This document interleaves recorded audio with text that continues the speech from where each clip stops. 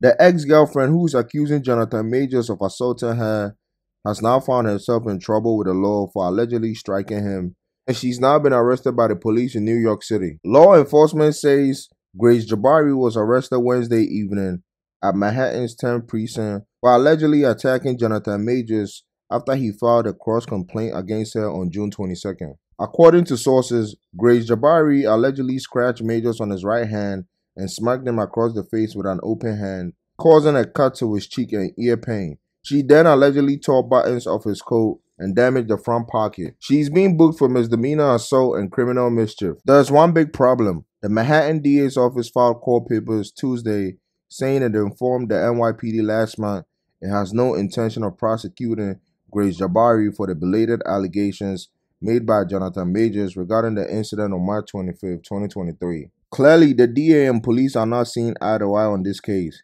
NYPD believes it has probable cause to arrest Grace Jabari, and even though the DA didn't, cops are still booking her. As for Jonathan Majors, he was charged with misdemeanor assault and harassment in March after Jabari accused him of assaulting her inside a Manhattan apartment.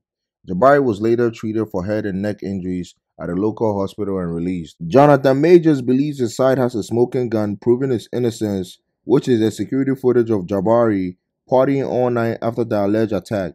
In court documents, Jonathan Majors' attorney noted Jabari was seen walking normally into the establishment, ordering drinks, dancing, and pushing her hair back with a hand she claimed Jonathan Majors injured. At a Wednesday hearing, the judge set Majors' trial date for November 29th. So yeah, that's what's going on the Jonathan Majors side of things. Let me know what you think in the comments down below.